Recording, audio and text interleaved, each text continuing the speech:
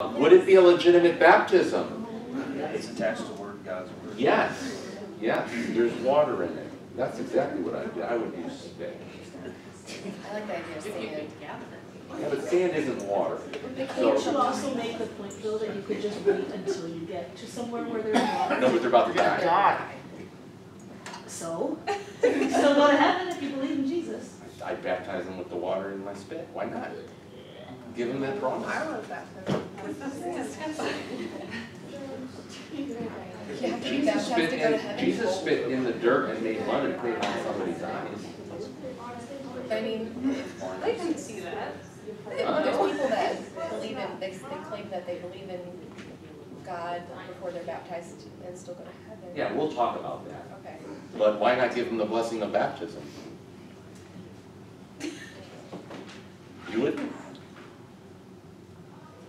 I don't know if I would. Well, it's gross, but it's still water. Yeah, but our Lutheran Church says in case of emergency, the pastor can baptize, or anyone can. But Scripture also says you can go to heaven without being baptized. Right. But Scripture also says there's a blessing of baptism, so give them the blessing of baptism. They just said that last minute. What? What? She was talking about using your, maybe not the I'm best route. exaggerating to make a point, aren't I? You know, yeah. Your blood has water in it. They're asking for it. Baptize them with their blood. Yeah. Well, I would definitely do it, and let's say they got rescued, that person's baptized.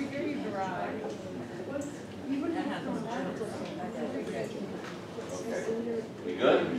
That's why sand makes more sense. But sand is not water. All right. So, Then you'd be a millionaire. all right, let's continue. Who instituted holy baptism? Jesus did. We already talked about that. Number 300. Go ahead. What does it mean to baptize in the name of the Father, and of the Son, and the Holy Spirit? To be baptized in God's name is to be baptized not by men, but by God Himself. Therefore, although it is performed by human hands, it is still through God's own will. In baptism, God is saving name upon us, and is truly present to bless us with all His gifts, and as His children in Him. Great, that's absolutely true. So when I baptize you, let's say I baptize you, some of you I have baptized, are you relying on my faith when I baptize you as your pastor? The answer is no.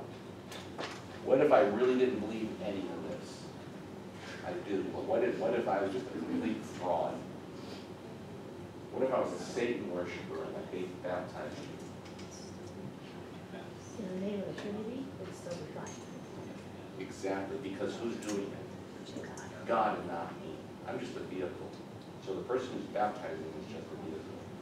So it's God doing it through a human being. So it's not based on my faith, but God is actually doing something. He's actually giving you His faith through the sacrament of holy baptism, right? And you're doing so in His name. All right. 301. 301. Go ahead. Who is to Oops, baptize? you'll be next. Go ahead. Go ahead. Me? Yep. Normally, pastors, as called ministers, are to baptize, but in an emergency when no pastor is available, any Christian should baptize. Right. So normally, because of good order, right, you called your pastors here to baptize, where our responsibility is the sacraments and the Word of God. But if there's an emergency, anybody can do it. You can do it, right? I'll never forget, one day I came into work and I got a phone call. It was early, it was in the morning when I first came in. There was a phone call. There's a family whose baby died. And they asked me to do the funeral. And I said I would, and then I heard the story of what happened. It was a girl that was born, and she was born with all her organs up here. And then they performed emergency surgery to try to put everything in its right place, but it was too much for the baby. And so the nurse told the mom, your baby's not gonna make it. And she handed the baby back to mom, and this was a Christian nurse. And so she said, would you like to get your baby baptized? And then the mom said, yes. And so she goes to call the chaplain, and the chaplain wasn't around. So what did that nurse do? Very faithful nurse, she said, because she got yes, she took water and she baptized the child, and I was told that the child died about 20 minutes later. And so do you think I used that in the sermon when I did the funeral? Absolutely. Absolutely. That was a faithful Christian woman who baptized that child. And that was just as much a baptism as if I were to do it or anyone were to do it. All right, where's the next one? Okay, number 302. Go ahead. You want to do that one? Well, you go ahead and do it. You were next, and then we'll come over here. Thanks for offering, though. This is great. This is a good class. Because usually have a whole week. says, all nations are to be baptized. All nations refers to all people outside of the church, regardless of age, sex, ethnicity, etc. Okay? So it's to all nations, right? It's for the whole world. All right, now we're going to get into one of the most important questions. Does everybody have the question as to, can you answer why we baptize babies? And what might be the argument against baptizing babies? They don't know what's going on, right? But Mark says that all children should be baptized because they're innocent. Because they're what? Innocent. Well, they're not innocent. That's the reason why they need to be baptized. But, yeah, you're thinking about, When they're doing the baptism, they started turning the kids away. yes, I'm going to get to that. Yep, absolutely. That's in Mark and it's in Luke, yes. And it was that You're ahead as of an me, that's good. example, the disciples went into homes, and when they baptized everyone. They did do that, didn't they? Yeah. And that's in the book of Acts, is they baptized the entire household. Sure. But those are good answers. But we have to back up, and yeah, you're getting to the point. And so there are Christians who what? Reject infant baptism. If I were to join the Baptist church, and I was baptized when I was an infant, if I were to join the Baptist church, what would they make me do? Stand up in front of the congregation. That's part of it, but they would absolutely make me get baptized again because, yes, because they don't even acknowledge an infant baptism as a real baptism. So that exists within the Christian community. So we have to answer the question, right? Because either they're right or we are, right? Make sense? So what does the Bible say about it? I was even told that it was, Lutherans got it wrong, and that our baptism is from Satan. It involves Satan because we have it so wrong. Right. I was told that. Okay. Yeah. There's strong feelings about this because there's strong feelings about baptism all the way around. We have very strong feelings about baptism, right? So we have to really talk about this. Is very important for us to talk about. Is the confusion too where people think they have to choose to be baptized, whereas opposed it's a gift, so Yeah, we need to exactly. take the gift. You guys, you guys are a good class. Thanks. I really appreciate all those answers because you're all hitting parts of it, right? So, but if you are going to argue something or defend something, you better know what it is that people believe because they're just as sincere as you are, aren't they? They're just as sincere. And so they're trying to figure the whole thing out too. We would suggest it's wrong, and here's the reason. So let's talk about it, and let's see what the Word of God says. That's important, right? All right? And this does come down to decision theology and everything else. So for the person who rejects infant baptism, it makes logical sense in one way, doesn't it? Because you're right. When you were if you were baptized as an infant, and we baptize adults too, right? I baptized a 90-some-odd-year-old died before he died. So we baptize at whatever age, right? But the logic goes like this. I think you said that, right? Who said they don't know what's going on, right? If the child, if it's an infant, I don't remember my baptism because I was an infant. So why would you baptize that child if that child isn't expressing a faith or hasn't accepted Jesus as their Savior and doesn't know what's going on? In other words, therefore, faith is attached to what? Some kind of human what? Intellect and reason. That's what they're saying. So the logic goes like this. Until the child is able to understand baptism and what it means and understand the gospel, you shouldn't baptize that child. Once the person comes to, and this is the kind of language they'll use, you've probably heard the word age of accountability. All right? Once they come to an age of accountability, then they can reason this stuff, and then they can confess it, and then they should be baptized. That sounds logical, doesn't it? Except, is that human reasoning, or is that what the scriptures say in regards to what faith is? What is faith? What's a synonym of faith? One word synonym.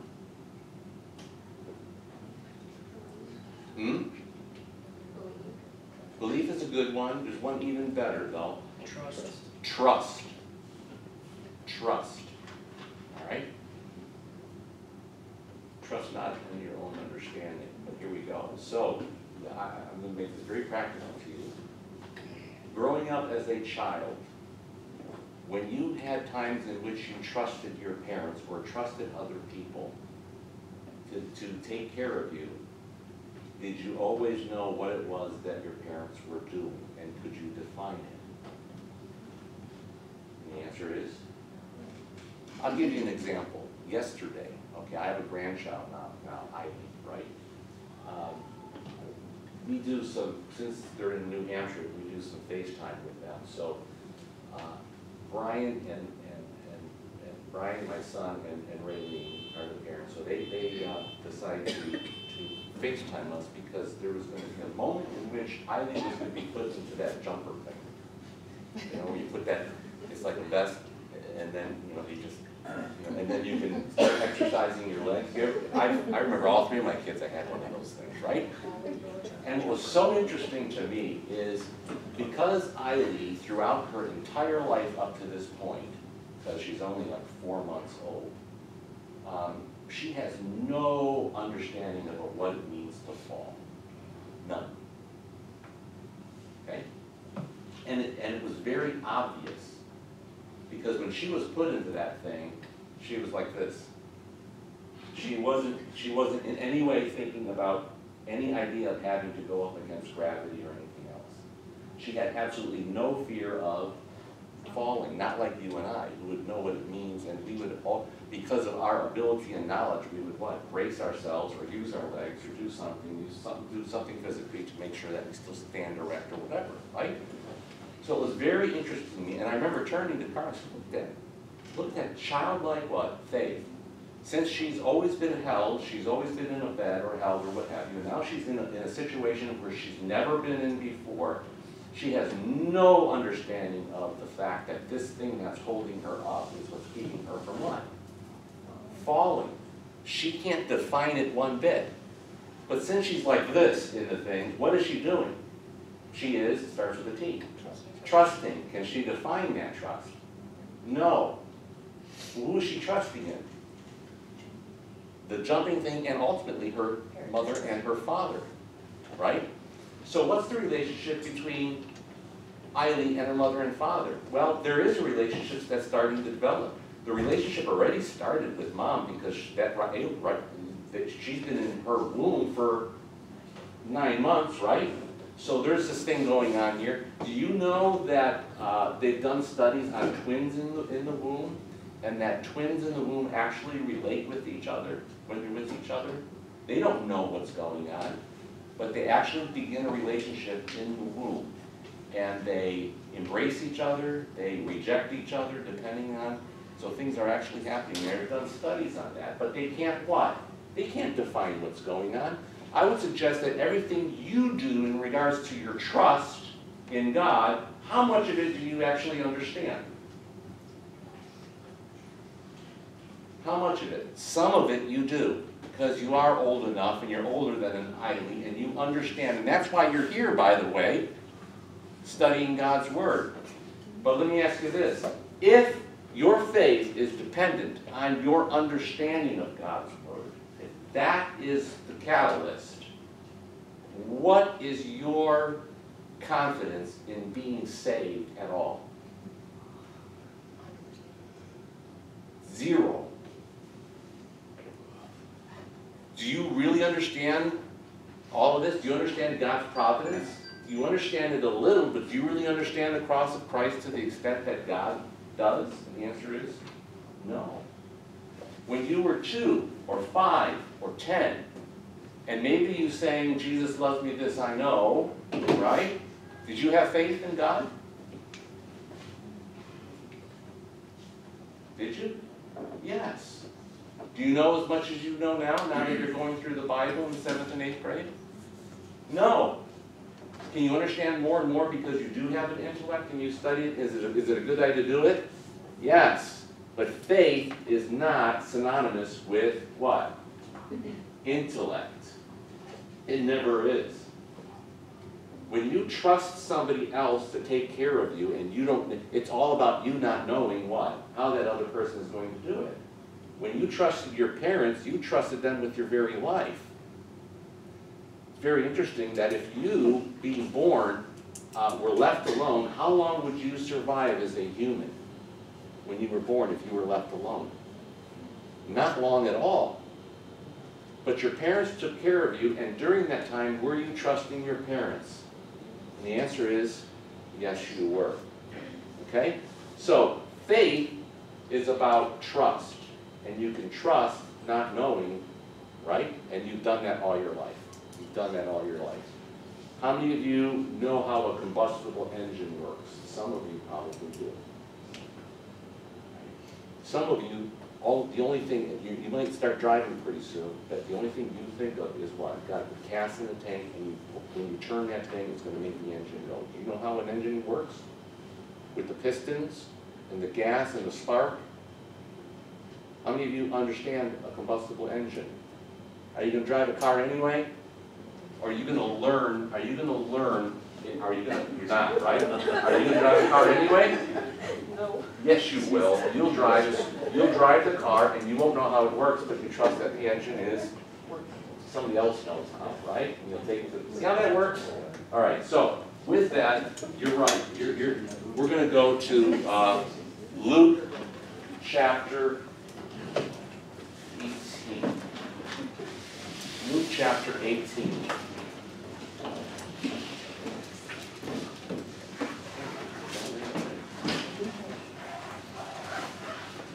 Okay, now this, and it's in Mark 2, and Mark says Jesus was angry. Yeah. All right, he was angry. We say this in our baptism liturgy, don't we? Yeah. So here's what's going on. Jesus is teaching adults by way of parables. And there were these parents who were taking little ones, and they were, and the Greek word for baby means infants up to age 2. Definitely not an age of accountability, right? So they were taking infants to see Jesus, so that he might touch them or bless them. When the disciples saw this, I'm on verse 15, by the way. Luke 18, verse 15. When the disciples saw these parents taking these little babies to get blessed by Jesus, they rebuked the parents. But Jesus called the children to him and said, and he was indignant, he was angry. He was basically saying, you guys don't even know Christianity 101. You don't know nothing. He was very angry with his disciples. And he says what? Let the little children come to me, and do not hinder them, for the kingdom of God belongs to such as what? These little babies. Now, it doesn't mean they were innocent, because we were all conceived sinful. But it means he's talking about the trust without knowing. the answer. They were trusting. Then he says, I tell you the truth. Now those words, I tell you the truth, is the words amin, amin. When you ever have your mother take your head and go, listen to me, because you weren't paying attention? That's what my mom would do. Right? She'd take it, and she would physically take because I was distracted. And that's what Jesus is doing to the disciples. He says, verily, verily, I say to you, or amin, amin, what? Anyone who will not receive the kingdom of God like a little child will what? Never enter it. So Jesus is flipping this whole thing on its head. All right? So the idea that we are, and those who reject infant baptism believe this, that the child is kind of, they call it a dispensation. The child has a special blessing on them until they come to the age of accountability. And when they come to the age of accountability, they fall from God's grace. They have to make a decision to follow Jesus. And then once they make the decision to follow Jesus, then they get baptized as an adult. And the baptism, and this is to your point, Amanda, the baptism becomes associated with their testimony about themselves and how they accepted Jesus, which is exactly opposite of what baptism is. Baptism is an act that God does upon us. And if please look at, go ahead and Google the word baptism and look at every single Bible verse in Scripture regarding baptism and try to show me where baptism is an act of a human being. It's nowhere. Baptism is where, what Peter says, baptism saves you. The Apostle Paul says, when you were baptized into Christ's death and his resurrection. Baptism is something that God does. He's the actor. He gives us the forgiveness. It's all about him doing something to us. So why in the world wouldn't you baptize an infant baby? If a baby is conceived in sin and needs baptism, why wouldn't you do it? And the answer is, do it. By the way, in the Old Testament, how old was the male child when they were circumcised? It's on the 8th day. Yeah. And what did God say about the circumcision? You guys know what circumcision is, right? Yep. All right. Spit. Foreskin of the penis. And God says, notice it's a physical thing too. This is how God operates. Take the foreskin off, and in that act of circumcision, that male child just became part of Israel, part of the kingdom of God. And that child was 8 days old and didn't know anything. Right?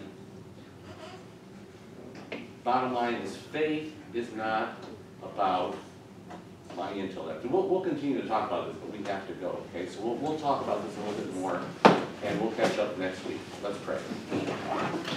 Dear Father, thank you for our time together, and as we continue to move through the Catechism, I pray that you would bless us by your Holy Spirit and lead us according to your good and gracious will, that we may grow in the faith that you give us.